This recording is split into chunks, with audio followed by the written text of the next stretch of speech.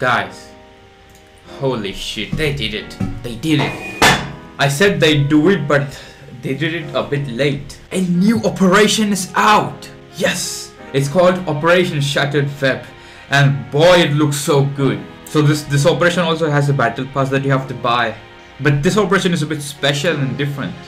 In this operation, bring your favorite character into battle with all new equipable agents to any battle, to any casual, competitive scrimmage, any game mode. Bring your own agent. What? So these are the new agents that are available for unlock, and you can unlock them through progression by completing missions. I'm not sure if you can buy them, but these, oh my god, these agents are looking so good. But these are not the only things that look good, by the way. Oh, you have a lot to see. But these agents have a tire kind of thing. So the red ones are the biggest higher tires, and you can unlock them if you have unlocked all the missions. More on it in a bit. But look at that, they're so good. So unlock all the new T and CT sided characters equipable on any map. All new CT operators and T agents are available as mission progress rewards. Complete missions and earn stars to unlock them and equip them for deployment. Or equip the default local agent or operator to use the pre-existing map-based characters. Which is go back. And now they have included end of the match accolades. Basically like Call of Duty Mobile, the end screen thing. Look at that. A small change like this, it just refreshes everything. So basically this screen will be displayed after the end of any match. Maybe for casual there will be 10 people, but I am not sure about that. But this is how it's gonna be at the end of the game. Wow, that's just so good. New characters, all of them individual, different, beautiful. I can't wait to get them. And you have a new case. Yes, CS20 was like last month, right? But you got new case now. The Shattered Web case. But this is not the only thing. You have new knives. 4 new knives. What? You have Paracord knife, and you have Survival knife, and you have Nomad knife, and Skeleton knife, and it looks so good, man. And the skins are the best part. The skins of these collections and cases are so beautiful. Look at this, the containment breach. You can't say no to that. Max and Stalker are so beautiful, man. Bloodshot, SG553 Colony. Oh my god, that looks so beautiful. You have Neon Ply and Prego. And you know the common tire weapons from this case is also beautiful and equally beautiful as the higher tire skins. Oh, I can't speak. What the f? Like, look at this. This is Rat Rod, and this is pretty decent. Like it's like good, and it's not the best tire. And look at this, P2000 Obsidian, and it's not a high tire. Look at it. It looks good. Nova Plume. It's not a high tire, and it looks good. All these skins, every single one of them, they are so beautiful. You cannot say no to that. But you know what's better? You got 3 new collections. New skin collections, 3 more. Like the Norse collection, they also have more skins. They don't have knives, none of them have knives, but these are just collections. They have more skins basically, and they're not bad. So you have the Norse collection, the Saint Mark collection, and the Camels collection. And I think the skins can be unlocked as rewards. And look at that, the Saint Mark collection's M4A4 Dark Blossom looks pretty good. But the best, the AK-47 Wild Lotus. Oh my god, I am in love with this thing. Look how beautiful it is, god dang. And then MP9 Wild Lily, wow, it's so beautiful. These skins are pretty good. Oh my god, I can't speak, man. And then you have the Cannons collection. They also have good skins. The P250 Dark Filigree. Look at that. Each skin in this collection and the case, they are beautiful. Every one of them is beautiful. I'm really happy with WoW. The good thing is they split it. Like they gave many skins this time, so it's good.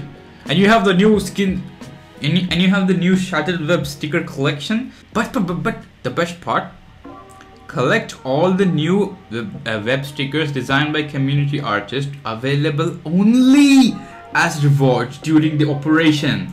Yes, that's good. But there is still a sad news. I'll just see you in a bit. And you have the new graffiti. I'm not really a big fan of graffiti. I'm just gonna skip it. But yeah, so you have new missions. You will have 6 new missions each week.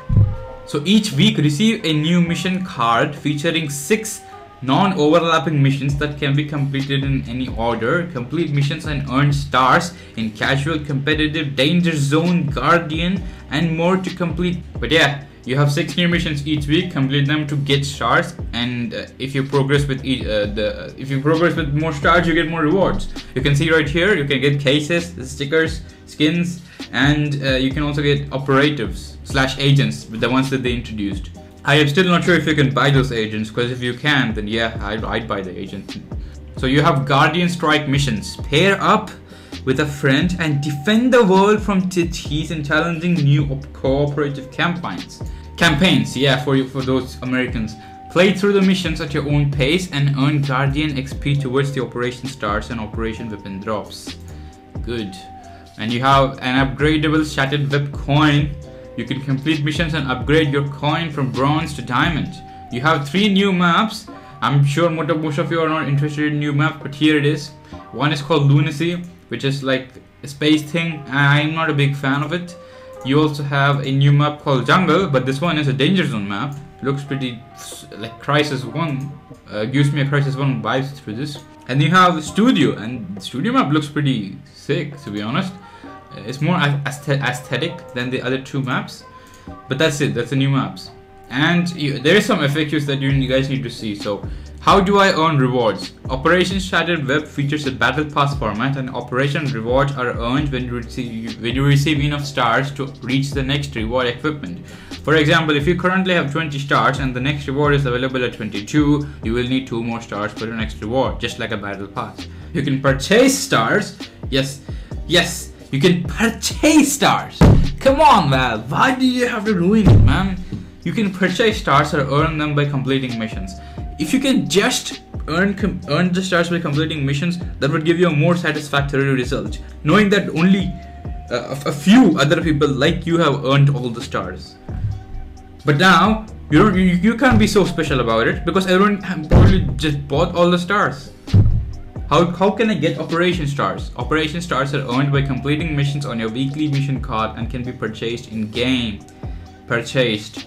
Wow, why? Each weekly mission card grants a maximum of 6 stars, except for the first week, which has 10 stars. First week, chill, it's not first day, okay? You don't have to complete all of the missions to get most of your time. You can earn up to 100 stars, enough to earn all of the rewards on the track by completing missions. So there are 16 weeks. This operation will last longer than 16 weeks.